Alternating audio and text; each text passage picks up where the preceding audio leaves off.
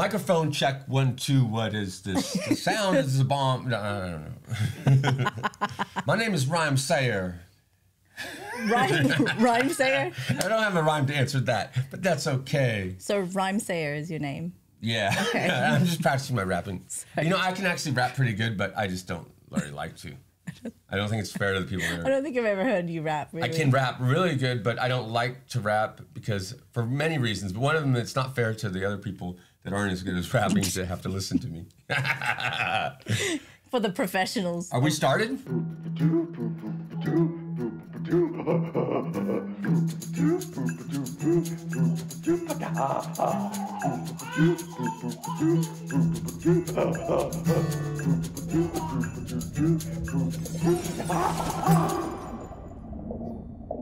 Hi everybody, welcome to the show. I'm Chris, this is my wife May. We're talking about like, what would you do for a living if you lived in the Wild West? And for me, I would be a cowardly barber. You know, the guy that like whenever there's trouble, you duck behind a chair. You know, just to, in case there's bullets flying, you know, not really a big player in the whole Wild West scene. I just be... But you'd know all the stories though, because everyone talks to the barbers when they're, getting their hair I would be good at gossip, and that's the most important part of being a barber. Oh, yeah, what would you do? Big gossip. You are such a gossip. I love goss. He loves It's it. one of my favorite things. I like gossip, skateboarding, and surfing. Those are my favorites. What would you do if you lived in the Wild West? A madam. I'd be a madame. I think How easy is that life, right? I think I didn't even have to ask that question. For sure you'd be a madam if you lived in the Wild West. I'd be in this huge mansion. I'd have a bevy of beautiful ladies and men's. And you know, putting them to work. Yeah. Well, you know, the thing is that I would just let them do whatever they wanted to do. And I'd be the one, like, you know, kind of like, stay in line. As long as your customers are happy, you know what? I'd be kind of like a school principal, really. Yeah. And how would you dress? I don't know. Depends how I feel. Maybe like... I'll rephrase that. How would you accessorize? Oh, I'd have a parasol with a dagger inside it. You could pull out in case there's a sign of trouble. And if, would you cover your like whoever was making the trouble's eyes with your hand so they wouldn't be scared before you slice their throat? So as we were talking about weapons this morning, and it led me to, I don't know what this weapon that I've got a lot, but this weapon that I have is called, it's actually legal. And we love asps, you know, those little things that they're like a little club and you go like that and it whips out into a big club, but they're illegal in California here. So this is a legal, not safe alternative, but it's like a whip. And what you can do is, and God, I've whipped myself with it and it's gnarly. It's like horrible. But if that won't do it for you. Okay. Yeah, no, let me see. If you even lightly, it hurts bad. That hurts. You can actually, we're going to do a demonstration of what kind of damage you can do with these. But if that's not enough, you can do it with this and make it like a club, like a Morning Star. And there's a little handy glass breaker at the end. And then what else? It let us. Can I have that one, please? The whip? Yeah. I can't remember what it's called, but it's gnarly. Well, it's called a stinger. Stinger, that's what it's called, a stinger club. This is another club that it comes from Africa. It's called an Awisa club, or not carry. But this we got in Africa, and we lived in Africa for 3 months while we were from South Africa, which is the most southern part of Africa. But South Africa is Africa. Africa is huge. It's huge. South Africa. We traveled all over Africa, though. Well, yeah. But we lived there for 3 months while filming Action Point, and we're recalling some of our stories. And I'll tell you what, in South Africa, a lot of times trouble can happen. You need, like, I always had weapons on me. This was not a practical one. You did. You had a lot of weapons. Well, in case, because there was a lot of wild animals on set everywhere, like in the hotel. There was wild animals in the hotel. On set. We had a lot of animals. We actually did. And they didn't, like, especially, like, we had, like, big, you know, like, they had a bear and big cats with the bear they brought from America. But the really most dangerous one was the baboons. And I don't think anyone realized how dangerous they were. But what we were talking about was a lot of films are being made in South Africa right now, and what was shocking was the safety standards on set. Like Zero. Like none. One day it rained and they built like there was like these wires everywhere and like snakes of wires and cables. But before not just rain, it was the deadliest thunder and lightning storm. Like it was a deadly lightning storm. It killed 4 people. Mm-hmm. Not on our production, but in the area. Almost. Yeah. 4 people got electrocuted on set that day, and they kept thinking the grounds guys. For insurance reasons, they had to like try to film or stay open for 6 hours to get the insurance money for not being able to film, or something like that. Yeah. So instead of looking at the weather report and just being realistic and saying it's not going to stop, like every time it would stop raining or thundering for a little while, they'd start to set up, and then sure enough on the mountain, like 10 minutes later, it'd start again. And there was kids on the set. There was like all these animals that day because it was a petting zoo day they were filming, and everyone, it was like thunder hitting the ground everywhere. Yeah. Sorry, lightning hitting the ground everywhere. Like women crying, kids freaking out, animals going bonkers. Because the Xhosa women were crying because the thunder and lightning was a sign from the gods. The gods are angry. Yeah, they're angry. It was I'm not to call anybody out, but it was the most irresponsible thing I've ever seen done in my life. Like, and it was shocking. the day that the kids were on set. Yeah, like it was the one day that they had kids on set. 4-year-olds were on set. Because there's supposed to be a petting zoo or something that day in the film. But God, it was hard. So 4 of the groundskeepers got electrocuted. No, 2 of them. They were standing in a puddle because, Yeah, of course. We're just standing in a big puddle of water. The sound man got electrocuted because they blew out a monitor. His gear was like basically a lightning rod. The whole set was all these rides, so the whole set was was a lightning rod. Yeah, it was, and we were just like in our little trailer, like just watching, like because the film was actually being shot on a mountain, and we were at the bottom of it, and all the people on the mountain on standby were just like in the hands of God, and God was angry. Actually, speaking of sets, like the trailers, we had trailers and we had this little area and it was great. Jackass doesn't have trailers for any of the cast members. It's a free-for-all. Like, just so you know, if you ever end up on a Jackass set, there's no trailers. There's a little canopy sometimes. Yes. And I mean, on the first Jackass movie, like there was no catering. They brought us like bologna sandwiches for lunch. That was our craft service. Not Subway or anything like that. Bologna sandwiches with like mayonnaise, like on like Wonder Bread. That was to save money on the budget. The movie ended up making a fortune. Like. But we were talking about the Workaholics set for people Game Over sharing Man, rooms. Right? Game Over Man. Oh, yeah. Like they flew Chris and I out to Vancouver, and like Chris had a really nice trailer. It was cool, and you were in the movie for like 30 seconds. Straight from South Africa. Oh yeah, we were straight from South Africa, and before that we were straight from Australia, and we'll get to that another time.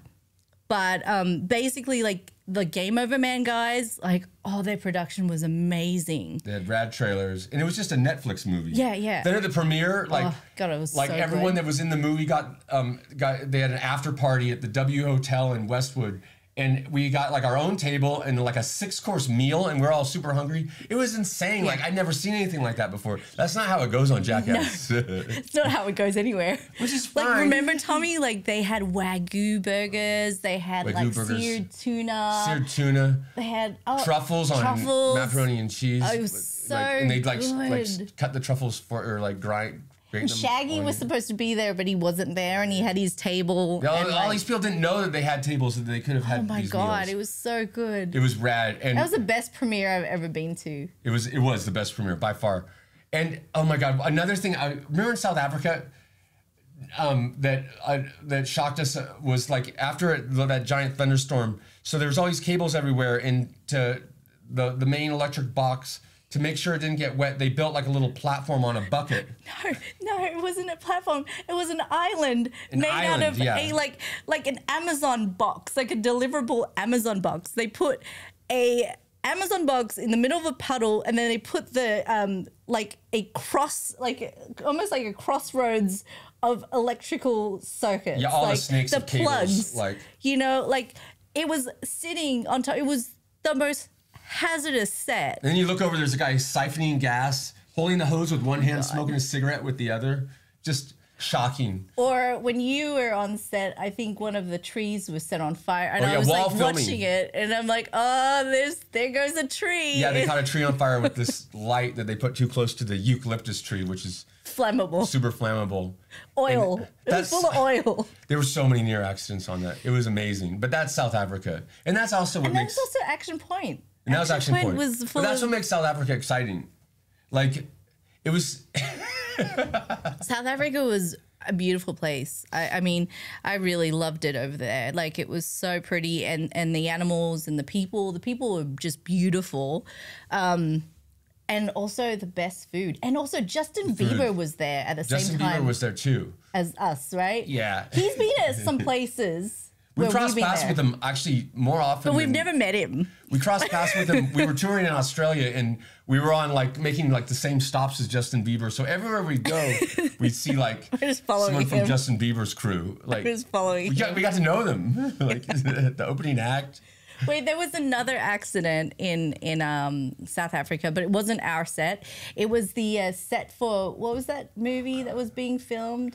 Oh, Maze Runner. Maze Runner was being filmed. So they had like the lead actor do a stunt, and he broke his arm, and I believe it got delayed for a Yeah. while. And that was the reason why we had to stay at a hotel further away from the waterfront, Yeah. because Maze Runner people took their like condos. Yeah. So we were living in this like hotel for a while. And I mean, it was great. Like, there was really was nice awesome. cafes, But- but it was really unsafe. Yeah. Like, they didn't want anyone from production or the cast members to walk around alone. And 2 of the cast members were robbed at knife point in Beaucamp.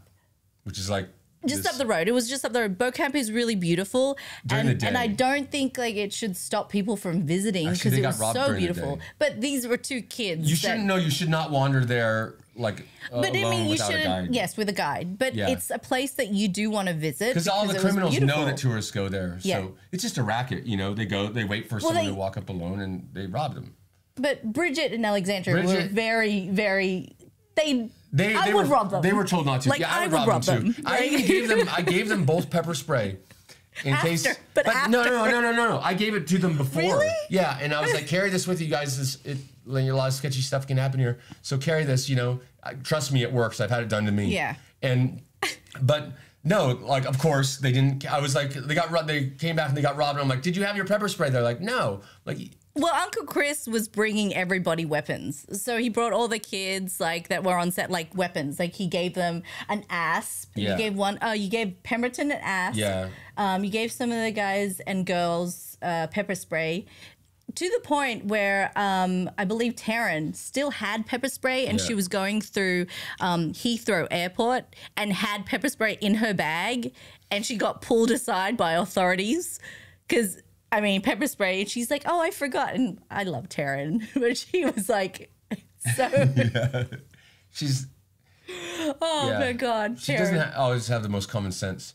But But we went I'm to surprised she Malawi. didn't get We went to robbed. Malawi with her. God, didn't someone try to rob you when you were walking with Oh her? yeah. The one The time, two- all right, yeah. we were always together. May and I are always together. But the one time that I went off to do something separated, when we were walking around, she's walking with Taryn, and sure enough, someone runs up and try to rob Sharon. Huh? Yeah, and I was behind her. I was like a few steps behind her, but we don't look like we would be friends. Like, we just look the opposite of each other. But yeah, we were kind of not walking in sync. We weren't Yeah. walking side by side.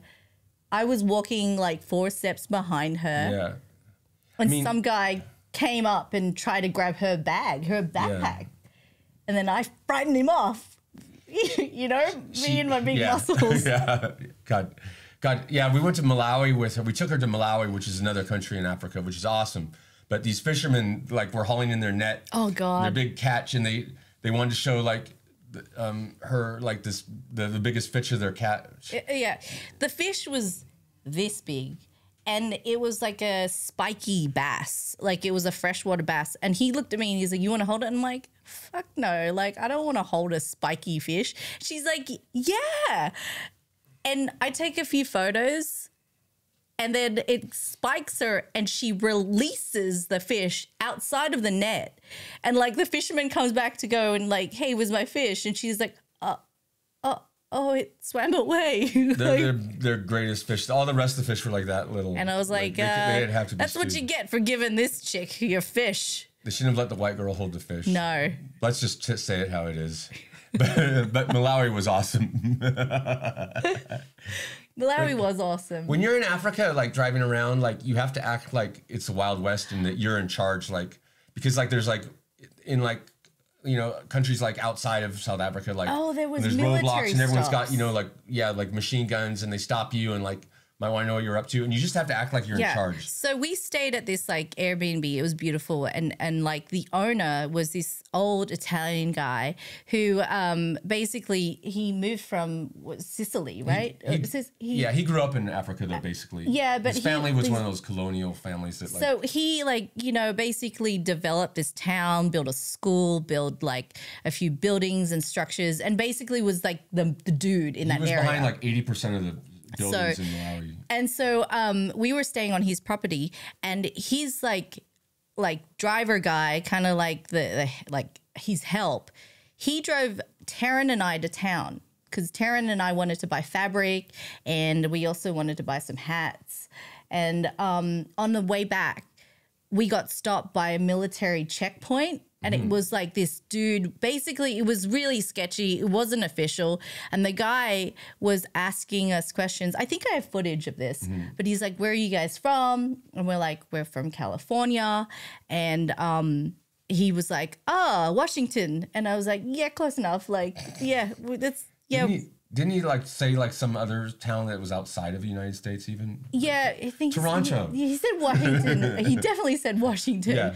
And so on the way to the airport, it was just the four of us. It was Scott, yourself, myself, and Taryn, right? It was the four of us. And we were driving to Lilongwe Airport, and there was another military checkpoint. And I told Scott, drive straight through. Do not stop at this. This dude, they were going to rob us. They were basically going to rob us. And I like spit some like mad Malawian language somehow. And then we just went, you just got to go. You got to act like you're the boss, really. Yeah, and I did. I dropped the guy's name and I said, no, we're guests, blah, blah, blah. But he had like full on AKs. They were like. Yeah, they try to intimidate you. But you just have to act like you're in charge. And then you go. Yeah. Don't stop. No. Have you seen Blood Diamond? Don't stop. Don't stop. And the guy's like, they're just children, and then he gets shot. Like, don't stop. Don't stop. Don't stop at the roadblock. That's a really important thing to know when you're in Africa. But it was really sketchy though, because like seriously, they were ready to rob us. We had our luggage. They were looking in the back of our car. I mean, we could have died. We could have died. And then we went and ate at this restaurant at the airport because we hadn't eaten in like 4 days because there's no fast food. There's no you can't really go to supermarkets per se in Malawi. It's not really like a place where you're kind of, there's a liquor store. And the liquor store is at the gas station. No, remember, it was at the gas station. Yeah. And they had, how do you call it, women for hire at the gas station. In the liquor gas station, store? yeah, there's women with eyeshadow. And lipstick. That Taryn thought was Taryn thought were very pretty. Oh my God. She's like, you're so pretty. And like, May's like, they're prostitutes. Like, that's why, like, they have the eyeshadow on. And they just hang out in front of the building. But going to a prostitute in Malawi is a bad idea. Like, I don't even have to say why. But yeah, it's you.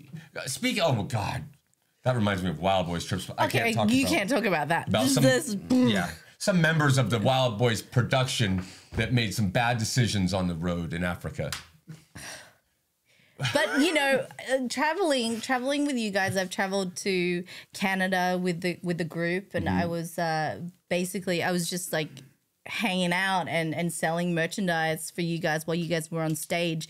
But we've had some run-ins with TSA traveling with you guys. I remember when we were in Australia and Wee Man got kind of pulled aside for nail clippers. That's how strict they were in Australia at domestic airports because we were doing domestic routes. Wee Man seems to get like in confrontations with, not confrontations, but held up at the security thing often because I don't think he goes in there like stoked to see the security people, and I think they vibe off it because he's had some problems with security, and it's just, God, I don't want to speak for Wee Man, but yeah, I don't. Okay, he made a joke in front of federal police, and I can remember this because we were on, and they knew who you guys were, but he made a joke, and remember, you're not allowed to joke about bombs or anything like that. Yeah. So he made a joke in front of the police to a policeman, like as we were like boarding, like getting to our gate. Do you remember that? No, I actually didn't, but I heard about it. Yeah, I was like, God, you can't make any jokes. No, and I think Dave and I looked at each other and we were like, no, shut up. And then the cop said, I know who you are. I know what you do. Don't make any more of those jokes. And he's like, oh, and he kind of like was like played dumb. And I was like, damn it, Wee Man, like you got away like that. I have to explain something that May thought I should explain to everyone.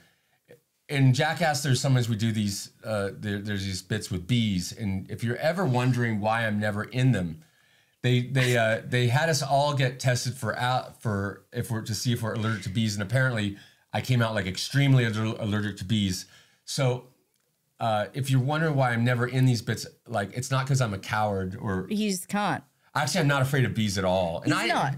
Yeah, like, but I'm kind of bummed I couldn't be in any of those bits. They won't allow it, but I don't think I was always allergic to bees. I think it happened after I did the glove of ants in Brazil, which if you haven't heard about that, it's this ant called a bullet ant, and they weave like hundreds of them into this glove, and it's a rite of passage for kids when they turn 13 or something. I'd hate to be that weaver. Oh, like, me too.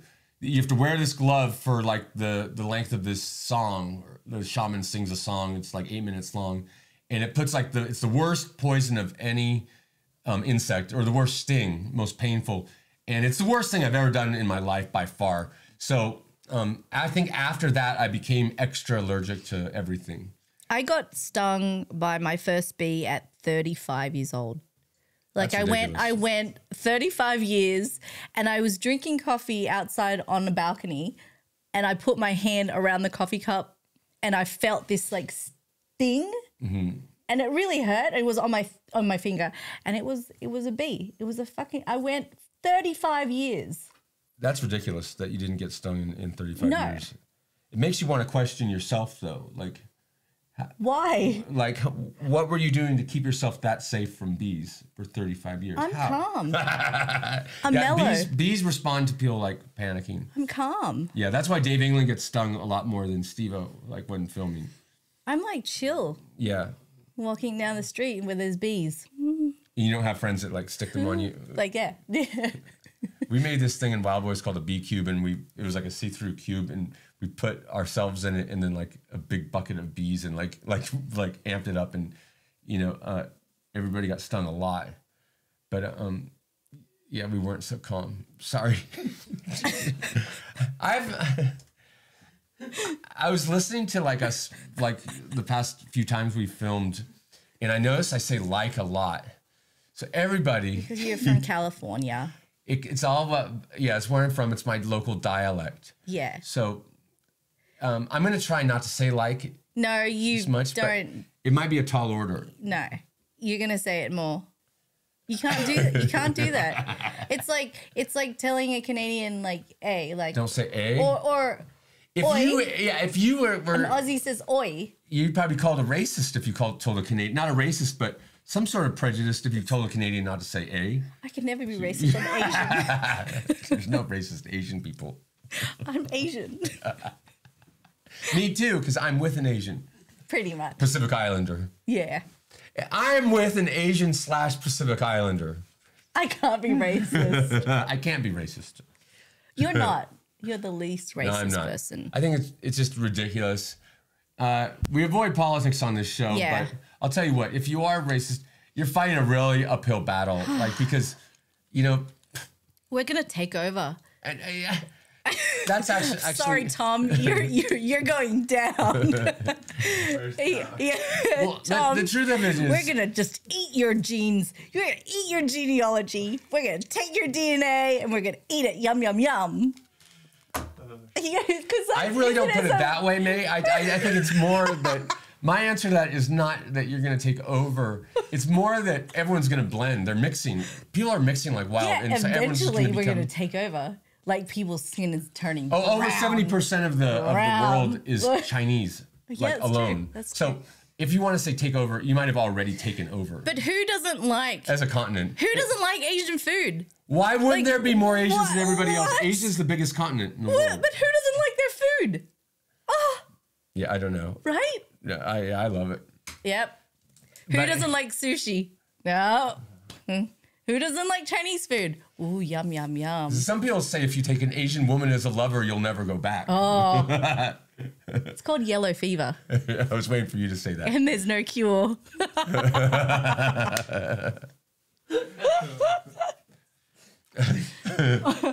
So, May, Yes. so Chris. why are Asian women so much better in of lovers than other women? I mean, Because we nurture you. Like, we feed you. We do your dishes. We wash your clothes. We take care of you. that rub was slightly clawed. It was a nice rub of the fingers, but you could tell the claws could easily. That's the excitement of being with an Asian woman. Claws. She might touch you softly, it's but like you know, in a moment the claws could come out. You know what like Asian women do is like they pinch you. Like I remember just being like a lot back here. Like they just pinch you. It's like they put you in check and you get pinched in the back right here. Ouch! Like if you want to put someone in check and you're like, hey, like shut up. You just give them a bit of a pinch back here and it's not noticeable. You don't really notice it. Meanwhile, Chris is like black and So that blue. type of fever, yeah, there is no cure to it. And Asian women are far better lovers than any other women. Well, Far better. maybe. I don't know. Maybe. You'd have to just see for yourself, really. You have to just give it a go. Well, I'm talking to our audience, so I'm trying to encourage them. Just give it a go. If they haven't given it a go. Break the racism by being with an Asian woman. Yeah, that's why I'm saying these things. I'm talking to directly to our audience. If you haven't tried, go for it. But don't be surprised if you find out that what we're saying is all true and there is no cure. And it might be the same, but I think in general, like mixed children are beautiful too. They are, but you know, when you take a lover, yeah. You just gotta treat him with respect. That's it. That's what people want. Respect. They want RESPECT. Also, what if you're wondering, also guys, if you don't have as much luck in the love department, I'll tell you something. Don't make it all about you. You need to make the woman, whether it's subconscious or not. People want to feel good about themselves and feel good being around you. So just be interested in the person that you have your eye on, that you want to love, that you want to make love to, or maybe even marry. But you need to ask them lots of questions about themselves, and be interested in them. Not talk about yourself. And that will make them feel good when they're around you, despite what you look like. If they feel good around you without knowing it, they'll want to be around you. So that's number one thing.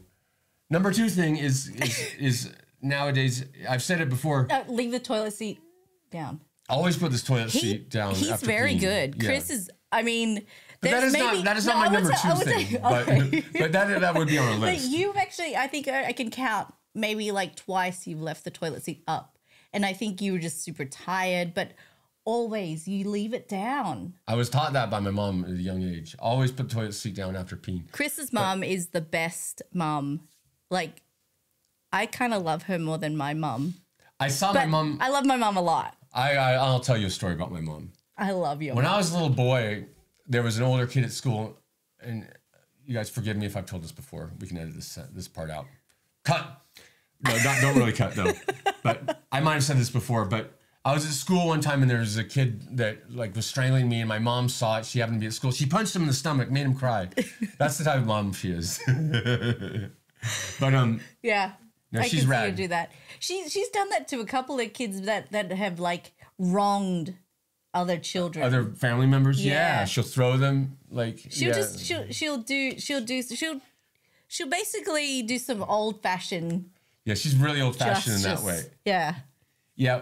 She actually sent me one time to like beat somebody up that was doing something bad to our family, another close family member that was being threatening to a family member. Did you beat them up? No, they were gone. We never saw them again. They actually disappeared off the face of the earth. Oh, really? Yeah, like Your family. Yeah, Your family member. Mm-hmm.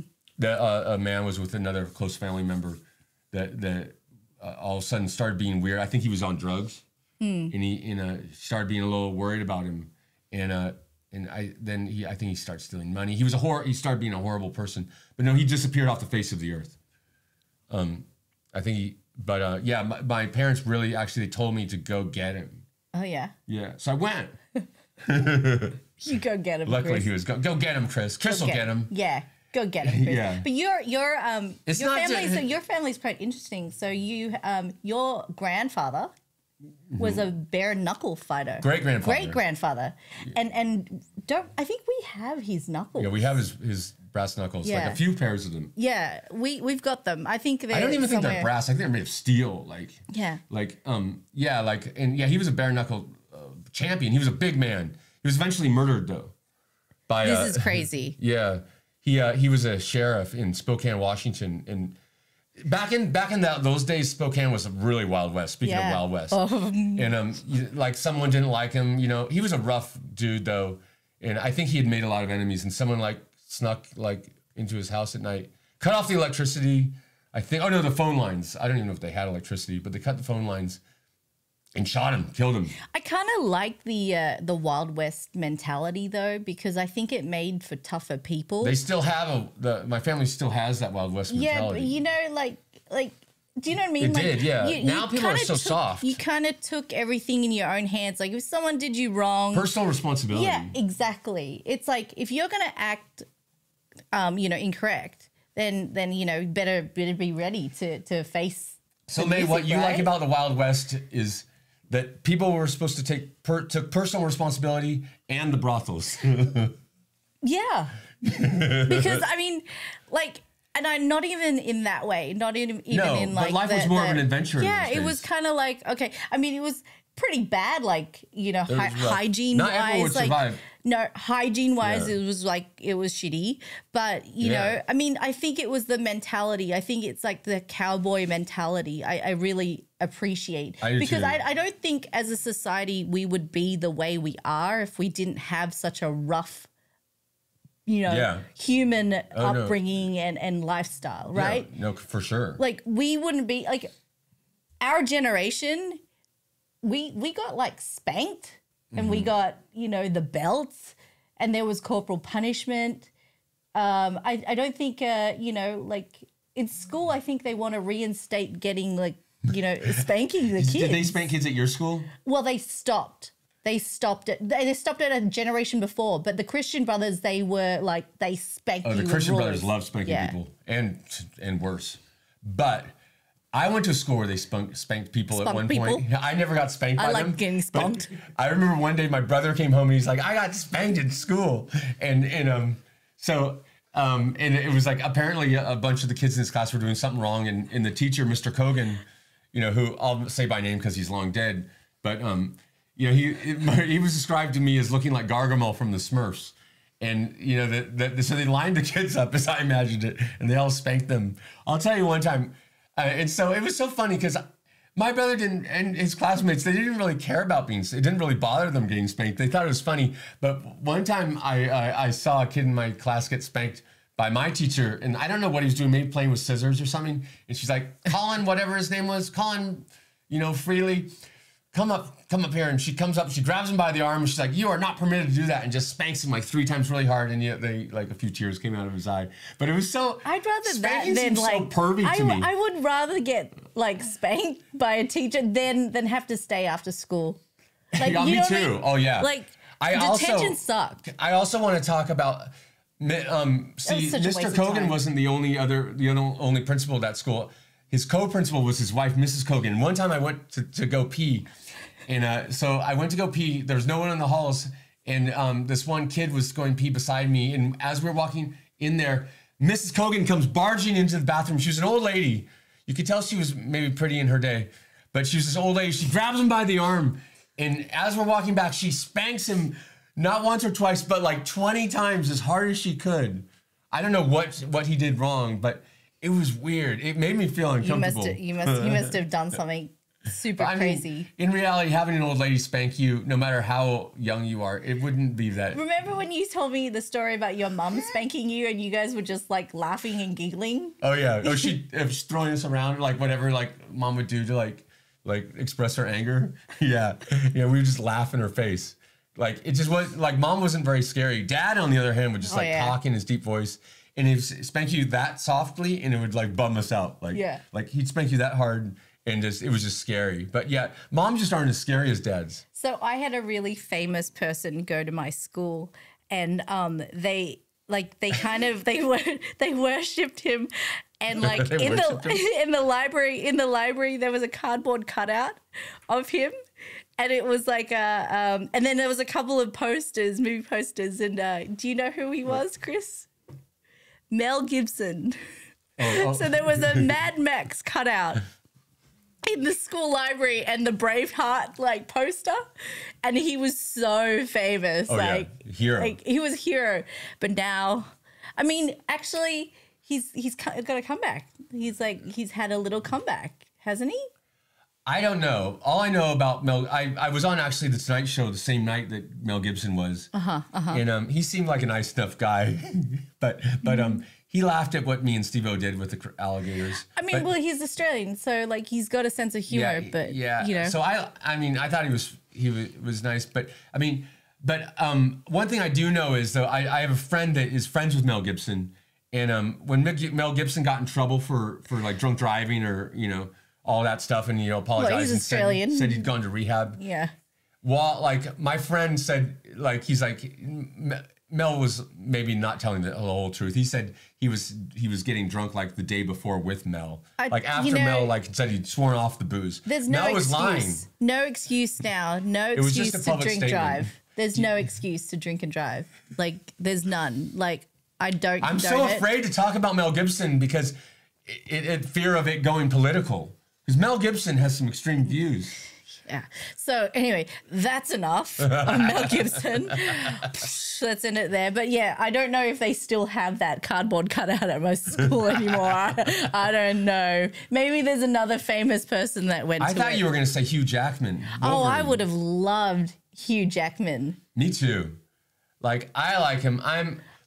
He's a great guy. Yeah, like when you think about like the man that like when men are like that's a man's man, that's a man that I like to be like. Oh yeah. I think Hugh Jackman is a man that I'd like to be like. He can sing, he can dance, and he can be Wolverine. He can do it all. Right? So that goes to show you if you're afraid, to sing and dance, it won't make you look like a tough guy. Just think about Hugh Jackman. You can still be Wolverine. You can still be a tough guy and sing and dance. Hugh Jackman is living proof. Yep. And that's the type of man I want to be.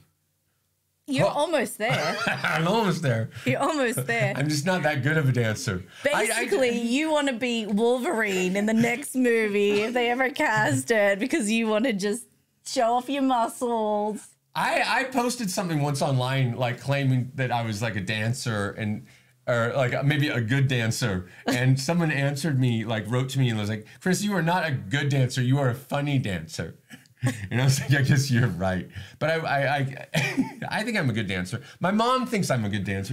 Nobody can dance better than Chris. That's what she says. I've heard her say it. Again, I love Chris's mom. And I corrected her. I was like, no, Mom, Patrick Swayze can dance better than me. Yeah, he's another one. Next to Patrick Swayze and Hugh Jackman, I'm the third best dancer. Yeah, he's another one you'd wanted to inspire to be. And Kurt Russell. And Kurt Russell. Oh, yeah. Yeah. Come on. My personality is pretty much based on Kurt Russell and Patrick Swayze characters. Kurt Russell. My entire personality is based on Kurt Russell's character in Big Trouble in Little China. Jack Burton. There you go. And Patrick Swayze in most of his movies. Do you know who I really loved? My sensitive side and my tough side. Gina Davis. Oh, yeah. I loved her Long Kiss Goodnight. Oh, come on. I'd like amnesia. She's cutting with a knife and that, that was a scene. Oh, I loved it. I think if I was a woman, she'd be a woman that I'd want to be like right? too. But more about Patrick Swayze. Actually, at one point I got fired from Big Brother and I would have been out on the streets of San Francisco if not. I didn't have no education, but I got hired at a temp agency, and I was kept on as a permanent. I think because they thought I looked like Patrick Swayze, which I had never really seen the resemblance. But I think deep inside, yes, I do look a lot like Patrick Swayze. Oh, hey, you know what I wanted to bring up is the G-string rule on television. Jason Momoa, who has a very nice derriere, just like you, showed off his derriere. Right after we talked about the rule of no spreadable cheeks. Yeah. We will go on, turn on the TV. Jason Momoa goes on in a loincloth, turns around, and it's a G-string. Yeah. And totally fine to be on TV. See? So Jason knew the rule too. I don't think people should be ashamed of the G-string, especially if you're a man. I don't think people. No, they should never wear full-backed swimwear or like. If you want to wear underwear, full back, I wear boxer briefs myself. But if in a bathing suit, it should be a G-string. You can move really nicely. Hey, how did it feel in the water when you were with the sharks in like your G-string? Yeah. Oh, I wouldn't feel safe without it. Freedom of movement, like everything, like you're just gonna get a wedgie anyway. I mean, look at we were in Hawaii. Like when you see girls surfing, they all no matter on their build. They all wear G-strings, right? Why can't a man do that? The Ironman competition in Australia where they all get like wedgies. They all get wedgies automatically. Yep. So why not just have it a G-string in the first place? It's like a huge thing. Yeah. Right? Yeah. They all do. So why not just make it a G, like cut out the material in the first place? We should go to Australia, like all of us. Let's go. I mean, what do you think of that, May? Like when people are surfing, why is it... Women are so lucky that they get to wear these G-strings and it's not only accepted, but people cheer for them for it. I think because, some people feel uncomfortable about it. About men wearing them. Mm-hmm. I think some people feel uncomfortable. I think they're afraid of their own problems. But what I've been trying to fight my entire life really is that men should be able to wear the same swimwear as women. It's not, they shouldn't be forced to hide their bodies, especially That's why buns. I think the party boy character, it allows people to embrace male masculinity and G-strings. Thank you. And I think you're right though. Like I don't want to, I never toot my own horn, but I think back when I first filmed Party Boy, I don't, even like in Soho district of London where Party Boy was born, you couldn't easily find a male G-string. Now male G-strings are everywhere. You can buy them at any 5 and dime store. Practically. You buy them at Walmart. Yeah. And like men are wearing them. And it's, the world's a lot freer place now. Yeah. Thank God. The world's changed. It's no longer Wild West. Yeah. It's not the Wild West anymore. But now men can like do these silly things that they always wanted to do anyway and not get called names or be able to like have their sexuality threatened or like assumed one thing or another, So I don't know. I mean, we have been doing a lot of research on Scandinavia because we were thinking about going over there. And, I think in Europe, it's a lot freer. Oh, yeah. I'll tell you what. The mentality is a lot different. Here's the German mentality. Like I've been to the beach where a lot of Germans traveled a lot. I once stayed in a little treehouse hut in Mexico for months. And years ago, and there was a lot of Germans at this particular place, and they'd all, when they go to the beach, they just, I don't care how they were built, they'd all wear like tiny like G-strings, if not nothing at all. In like these, you see these Germans, like German man on the bus, like in Mexico, like with all these villagers around him, he's just standing there with like a little banana hammock on, and the guy must have weighed 300 pounds. But Germans, they're like so practical and realistic. Like they're like, why would I wear clothes at the beach? It's at the beach. I'm going to be swimming. Why would I wear clothes? And it makes perfect sense, right? Other people are like, oh, you have to like wear like shorts, but it's just not practical for Germans. Like that's ridiculous. You're going to be getting wet. You should take your clothes off. I can't. You want to get tan? I can't wait to go to Germany. Yeah, it's so rad. There's no like worries and like fears about being nude. Like like, it's like, why wouldn't I want to wear this? I'm trying to get tan here. Why would I wear shorts? It's going to like just give me a big tan line. Yeah. I should wear the skimpiest bathing suit I can find. Right. Yeah. And that's the way Germans are. I had a friend who was married to a German woman, and they went on a cross-country U.S. trip. And it was her first time traveling across the States, and they got to this beach in Alabama, and they go to the beach, and she just starts taking her clothes off. And he's like, no, you can't do that here. Like, they're going to arrest you. She's like, that is ridiculous. To wear a swimsuit. She gets naked. Sure enough, she went to jail. Yeah, in Australia, there's a lot of nudie beaches. Oh, yeah. And I think, and in Europe, like after a certain hour, they show pornographic. Oh, all of Europe. Yeah. Even England. I think that's really Wieners crazy. And everything. Like, they show more than we can show in R-rated movies. In on America, TV. I don't think that a lot of Americans who haven't traveled or gone to Europe, they do that. They really, they have porn after a certain hour on television. Well, nudity and porn are two different things, for one thing. But I mean, but yes, on some television, yes, they do have porn. But then even at normal hours, they have like, there's a game show where people like get naked, and they're just all like regular like middle-aged people, like all dongs everywhere. Dongs. Like floppy 50-year-old English dongs. Dongs. Uncircumcised. Yeah, all over the joint. And not trimmed or anything. No. And why would you? Why would you? Because when you go out into the wild, it gets you need really that cold. hair. Yeah, you need that hair, especially in England. But I think like what Chris is trying to say is that you shouldn't be afraid of your body. Yeah, you shouldn't. And people shouldn't make you feel afraid. No. Because when they point at you and try to like make fun of something, they're really pointing at themselves. Those words. But like I said this before. Yeah, nudity like completely strips away your inhibitions. And if there's one thing I will preach, it's if you're ever like like in a situation where your inhibitions are getting the best of you, you don't need to take a drink. You don't need to stick a needle in your arm. Just take your clothes off. It's gonna be okay. Thank you, Chris. That was It'll lovely. give you a thrill. Stick a needle in your arm. Not that you're going to stick a needle in your arm. I think a lot of people would stop fighting and be aggressive to each other if they just took off a shirt or two. Like, don't you think? Yeah. Like a road rage. You cut me off. I just strip off. But it's like, do you want a hug? Like, just hug Plus, it out. naked men are really funny. Oh, no, they are. Yeah, not just to look at, but like, there's a reason why once you get naked, you automatically become funnier. And you start laughing. Okay, so... With balls and your wiener dangling around. Just look down. All you have to do is look down if you want a quick laugh. There's men genitalia is funny. I found of yours because like we were going through old photos of ours and the photos of like you and your friend like naked doing handstands and you guys were like 20 something years old and it was just how it was. You know what? In that photo, which I didn't mention at the time, we were doing that isn't that breakdancing move where you jump from your hands back? Is that called the jackass? I don't know. You jump like from your hands. That's what we would do naked. I'm gonna have to look that up. Yeah, you go like boing boing boing. That's what we were doing. And you were naked. Balls. Midways. The picture is pretty much of the area between our balls and our culos. Yeah, I've seen like all of the other most of the cast members on the Jackass just everything of theirs because and it's not there's no sexualness about it. It's like coming from a more of a educational degree or standpoint. But yeah, it's like whenever you see Dickie, it's like, oh, there you go.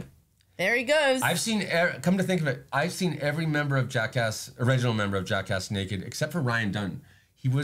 But with that said, like I'd see him walk around with just his hand over his wiener, but never fully naked. And Loomis, you haven't seen Loomis either? I've never seen Loomis fall naked, but I am one of the only people that's seen him in his underwear, and that includes people that lived with him. Johnny Knoxville lived with Loomis for a long time back in the day, and I told Johnny that I'd seen Loomis in his underwear, and he did not believe me. He's like, no way. I'm like, yeah. I love Loomis. And I was like, I was in my underwear too. But I think Loomis was comfortable being in his underwear around me. It wasn't like we were lounging around watching TV. But I have seen Loomis in his underwear. Did you say like he has a weird like shower habit? No, well, Johnny told me that he spends a lot, like when he would go in to take a bath or a shower, he'd stay in there for like a long time, and what he thought was that, and he'd never see a wet towel afterwards. He air dries. There's always Loomis is so intriguing because air dries. Loomis is a man of mystery, so he's like, I think he air dries. Like 4 hours in the bathroom, just air drying. I had Loomis stay with me before for a period of time, and I think he used a towel, but I like that Knoxville thought he air dried. Maybe he used to air dry. But I love the idea. I don't think anyone has time for air drying.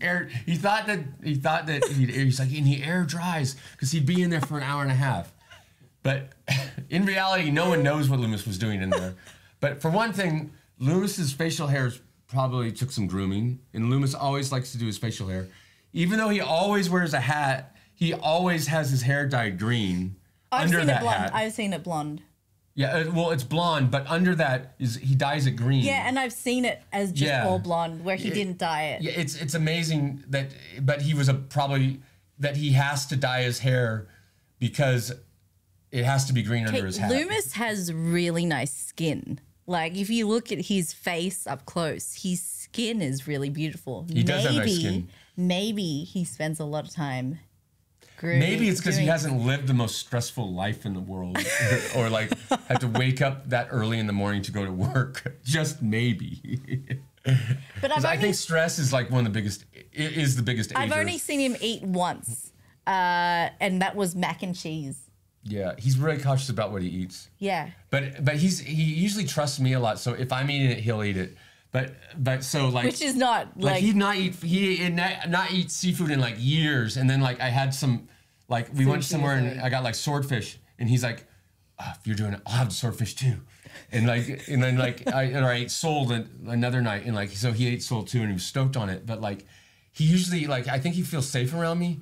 So like I've never seen him really eat anything. Even when we went to a really good Japanese restaurant, and he just sat there and he ate and he drank. No, he had the roll that I ordered and he loved it. I shared it with him. I didn't even see him. No, he was stoked and he wanted to eat it again. Okay. Yeah, no, he ordered. Well, my mistake, because I seriously. He's not a big eater though. Normally, like back when Knoxville lived with Loomis. All Loomis would eat was Pop-Tarts, and when they would go on a trip, he'd just bring like cartons of Pop-Tarts, which is so unhealthy. I like to eat. I like to savor whatever people eat. And there's some things that I don't like to eat. Like there's really exotic stuff. I'm like, But what I really didn't like when I was in Hong Kong, stinky tofu. The smell of it made me gag. Like, it was really bad, and I heard it was really good. But I just couldn't stomach the smell. Maybe I was just really sensitive. Oh yeah, those tofu neighborhoods stink though. Yeah, really, really bad. I have something I wanted to say more about Loomis also. Okay. A weird habit of Loomis. He told me, like sometimes when Loomis would take a lover, he told me that he only pulls his pants down to like when he's making love. Yeah, and he wears pajamas. And he kept his shoes on. Well, because. Inconvenience. He's Chuck Taylor's. Yeah. I know. Whether this is true or not, I don't know. But I think it is. That's how I imagine it anyway. Well, but we love Loomis. We really love Loomis. Like, he's great. And very attractive to some women. Yeah. There was this one woman that Well, he has a cult following in Indonesia. Yeah. In Sulawesi. Yes. They make t-shirts of Loomis. Yeah. He's a little club. When we were in Russia, Loomis broke his nose when we were playing hockey, and we had 2 hockey players check him, and it easily broke Loomis's brittle bones. And he wore this bandage on his nose for like 3 years, basically. So like they made these T-shirts of Loomis, and it included the bandage that he continued to wear after the surgery. Like that became a part of him. He got really injured in that jet stunt. That took him out for about 10 years. Yeah. Yeah. He got injured. He broke his collarbone and his wrist. But yeah, like that shouldn't have happened. Like with the proper diet. Yeah, but if you get calcium, bit of calcium in your bones. That's why you shouldn't just eat Pop-Tarts. But with that said, I think you can tell Loomis has a big one just by the way he carries himself. I mean, I think everyone knows that. That's lovely. Not that I have to It say was a lovely note to end that on. You can just tell. It was really nice. Some people you can just tell they have a huge wiener. And I've never seen him naked, but I don't need to. I can just tell he's got a huge one. Just by the way he carries himself. Loomis Fall is hung like a horse. That was a good one. What time is it? Do we have to pick Axe up at school? That clock that I'm looking at is wrong, so it's been freaking me out. That's why. That's why. Like when you were telling a story, I looked at my phone because I was like, "Oh my god!" Here. Yeah, I know. That's why. Like when you're in the middle of talking, I like freaked out and looked at my phone because I looked at that clock and I was like, No, "Oh crap! Axe needs to." We need to change that clock. Yeah, that clock is. That's why I rudely wrong. turned away from your story. No, it's really wrong. So when I was a kid, Do we have time for another one? A little story, yeah. Yeah. Okay. When I was a kid, I've talked about this. I've loved animals my entire life. When I was a kid, I'd sometimes love an animal so much that I wanted to become it. And I prayed to God to turn me into a muntjac, which is like this little, it's like a little deer that lives in the swamps of Southeast Asia. And he has these cute little horns. And I actually did pray to God to turn me into one, but not till after March 14th, because that was my friend Lucas's birthday. And I didn't want to miss his birthday party because I knew once I turned into a muntjac, I would never be going back to the human world. So like I remember like laying in bed consciously, like praying to God to turn me into that, but and adding that note to wait till after Lucas's birthday. Oh, that's really cute, Chris. But that's really sweet. But because and that you wanted to attend a birthday party. But God, in His great wisdom, did not turn me into a muntjac, knowing that my favorite animal would probably change one day. And sure enough, it changed. I would jump from one favorite animal to another. So our son just had a birthday. Yeah. Like he turned 3. What? How many days ago? That's what made me think of it. 9 days ago, like a few days ago, and like man, he's embraced the 3-year-old. Like he's latched on. The thing is with Axe, we didn't have a party for him. We just had his like family and his cousins, because he's turning 3 and he doesn't really understand like the whole party lingo. He's a different kid. He's like you. He's so you.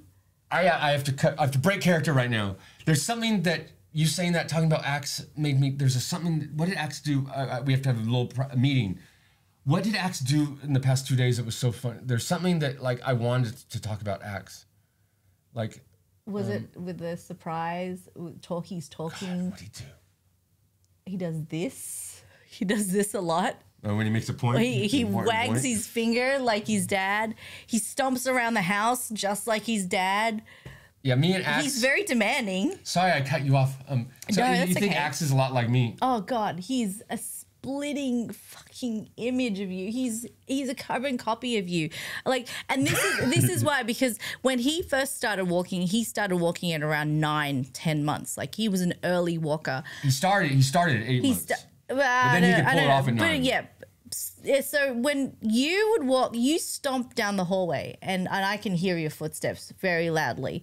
And he was walking down the hallway, and I was like, oh, he's Chris. And it was him. Yeah. We have matching footsteps. And they're sync. So when we walk together, it sounds like stomp. two of us. And it's not like, when you walk, you're like, it's like stomp, stomp. So there's really a rhythm. Weird. Like we have the exact same rhythm walking. Yeah. And he has a lot of your tendencies. Like he really is picked up on his dad. Not quite mum. Oh, his mum's. Oh yeah. He's some of mum's stuff. He does. He doesn't like his hands dirty. He doesn't like dirty fingers. Like he doesn't like spiders. He doesn't like spiders. I don't like spiders. I grew up in a world of spiders. Yeah. Like growing up in Australia and having spiders. Like this is how bad spiders were. Yeah. We had this like. He's strong-willed. With this path to go to the car, right? I had to walk through this path it was kind of like a canopy, and in the morning I had like a spider web stick, just to kind of like to clear the cobwebs? Can I ask you a question? Yes. Have you ever been bit by a spider? No. See, so do you ever, despite being so afraid of spiders, Never Like, been bitten is it by just one. like the way they carry themselves? That I don't. Yeah, you know, like, I mean, I can look at them. It sometimes, you know, sometimes gives me the heebie-jeebies. Like on set, like I met the tarantula. It was really big. It was okay because it was like this big. But driving, I showed Ira this video and Mark this video earlier. This woman was driving and this huntsman was in the car. And just like, you know, crawling on. And huntsmans are completely harmless, but they are like this big.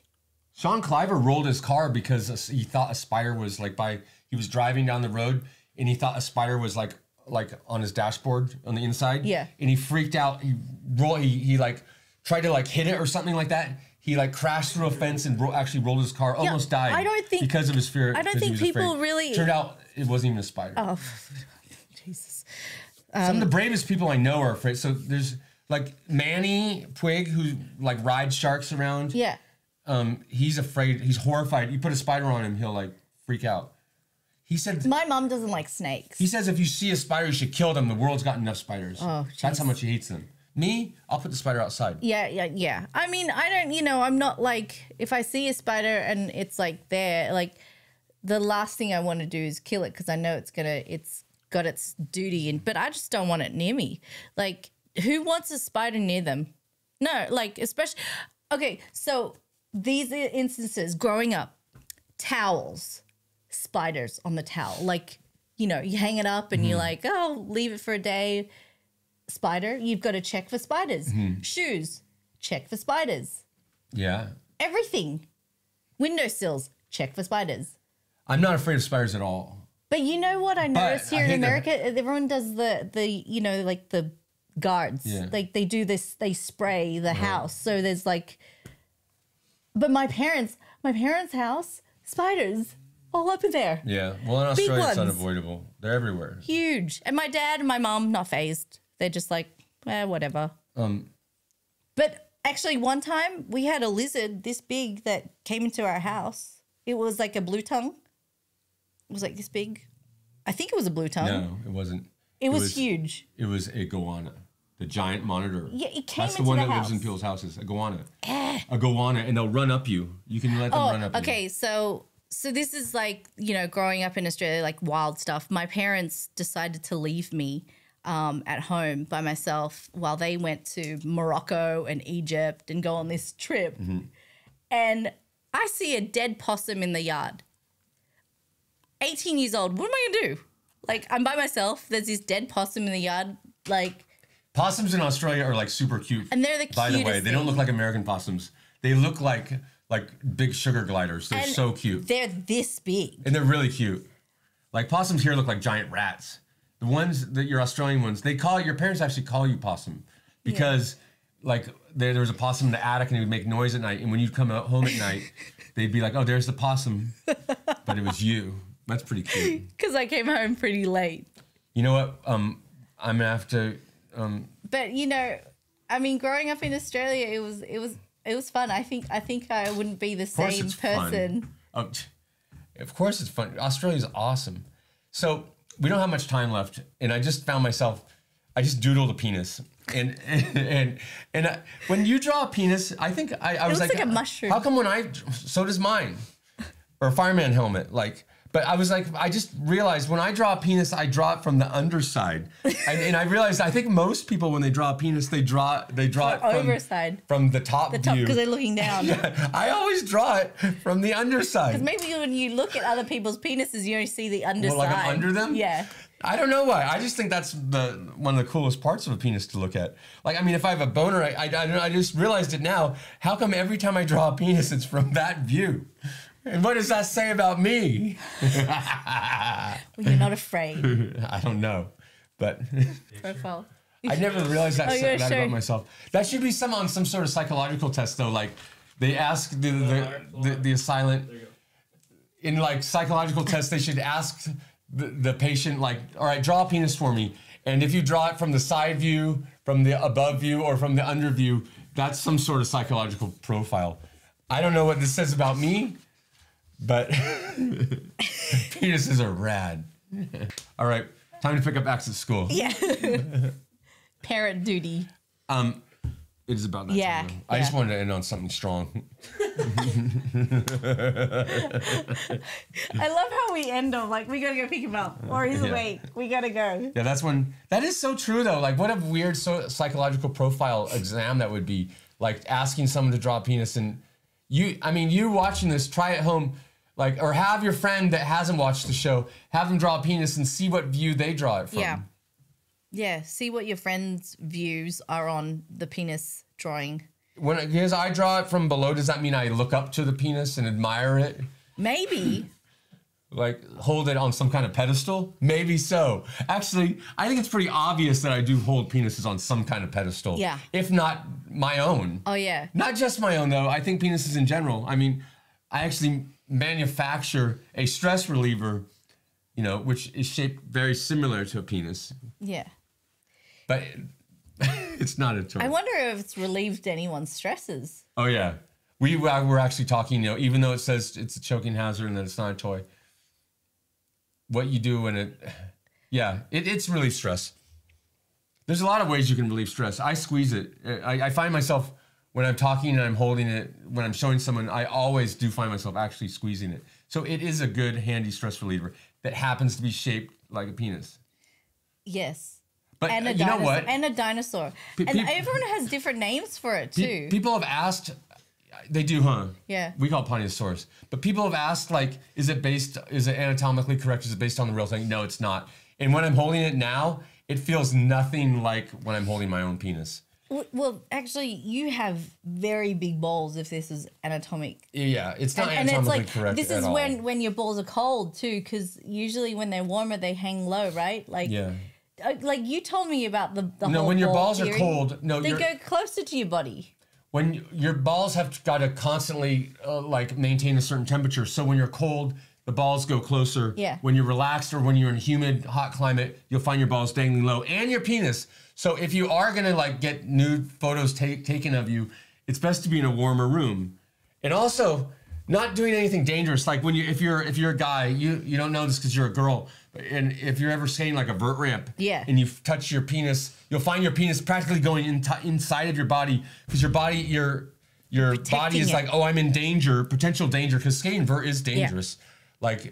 Like you're like, I'm in danger, so your penis will actually compress into itself to protect itself, because or I'm sure if you're wrestling or in a fist fight or any kind of dangerous situation, your penis it goes into itself for protection. So when you're doing extreme sports, your penis sucks into itself. Yeah, that's what I found. When my penis is looking at its shyest is when I'm skating vert. Street skating, not so much. Even though street skating is dangerous. But if I'm skating a handrail, yeah, my penis will compress into itself. But if I'm just skating a curb, Ira agreed with you. He was like, yeah. I think any skater will that has a penis. Yeah. Good to know. But yeah, if you're skating vert, any kind of dangerous skateboarding, reach down, feel between your legs, and see what your penis is doing. I think you'll agree. You'd be a fool not to. You're for sure not going to have a boner. You can't skate with a boner. With that said, I have no trouble at all getting a boner around large groups of people, especially ones with cameras. That's just the type of guy I am. That's why I'm an entertainer. There's 3 cameras right here. Yeah, when people are like, "Oh God, when cameras are on me," I can't perform. You don't need a fluffer. You don't need a fluffer, no. If anything, it makes me perform better. Because I think I have entertainer in me. Yeah. And that's why I've worked in TV and movies for a living. And that's why he wants to be Wolverine. Yeah. And if you can't get a boner on camera, I'm not saying forget about being an actor. Oh, I've lost myself. I've gotten ahead of myself. Yeah. But I think that's what makes me a good performer. Yeah. Or at least gives me performer-like traits. I'm kind of scared of you holding that. I know, that's why I was scared of you waving this around. Yeah. It is really painful. Yeah. Oh yeah, it is. I saw someone compare that to an asp, and that thing was way worse. So we're gonna test this out. Out on a criminal. Yeah. No. You said No, this'll a pumpkin. Yeah. Oh yeah, it'll smash a pumpkin. We're gonna test it out. Smashing pumpkins. And you'll enjoy it. Yeah. So we're gonna have to go and buy some pumpkins, I guess. Yeah, we're gonna do that. We're gonna do like these tests with these weapons of mine. I mean, it's better than you know, pulling them out at bars and things like that. Oh yeah, let's not do that. Never again. Yeah. Last time I pulled a knife at a bar, May got cut by me, and that did not go over well. No, it didn't. Not only with you, but with the bar security, they did not think it was the coolest thing either. They did not like that I had a weapon with me at the bar. They did not like that I was brandishing it, and they did not like that I cut someone with it or stabbed someone, and that it was you. And I'm sorry, it was an accident. Yeah, I carry this scar with me. And I've never done it since. Permanently. I just brandished this scar. Actually, there was a couple of doctors there, so like our friends were there, and they were doctors, and they some lessons are harder learned than others. They looked and they checked, and you just missed you missed a vein. There was right there, right on top, and you missed it, but it was bleeding profusely. I hate to say it, but I think I might have said when it happened, instead of I know what you said. Sorry for pulling out a knife. I said you should be more careful around me when I'm waving a knife. I was the one at fault. You should be more careful around me when I'm waving a knife around. Yeah. So I'm the one at fault. That was a hard-learned lesson. Yeah. Well, isn't every woman in a relationship like? But no, that's not how we are at all. I don't think. No. But yeah, and I admit it was my fault that you got stabbed by that knife, and I will never pull a knife out in a bar room ever again, especially around you. This is a public apology. But not in a bar, but anywhere else, like in a home. Yeah, it's like, oh, have a look at my new knife. Oh, have a look at this axe. Check this out. This little hatchet. With that said, it was one of my favorite knives. We have to pick up axe. If not my favorite. We have to pick up axe. All right, let's go pick up axe at school. All right, thanks for joining us. I hope you had fun. I hope you learned something. Yeah. And I can't wait for you to see us try this puppy out on a pumpkin. We're getting educational now. Oh, yeah, we're learning a lot. We're learning things we didn't even know ourselves. Yeah. But I mean... Careful with that. Oh, no, it's not that kind of whip. Dude. Well, maybe it is. All right, let's go pick up axe at school. Okay. Good job. Good job.